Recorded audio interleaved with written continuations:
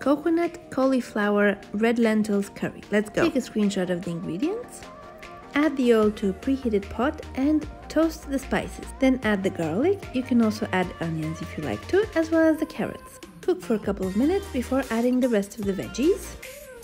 Mix well to coat all the veggies in the oil and spice, and then add some boiling water. Next, let's add the drained and rinsed lentils and add a veggie bouillon for extra flavor. Simmer on medium heat and add boiling water as needed. Here, let's also add our coconut milk and continue simmering until all the veggies are cooked. Finally, add some tomato paste and leave on low for another 15 minutes.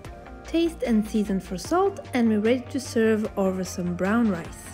Top this curry with some lemon, sriracha, cilantro, avocado, and enjoy!